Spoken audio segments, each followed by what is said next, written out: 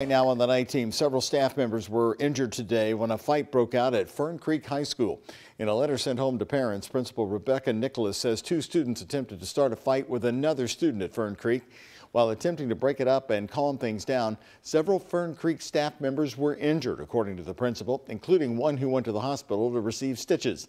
Nicolas says JCPS police cited the students involved. The principal added in her letter today, quote, "Please remind your student that violence of any kind is not tolerated at our school."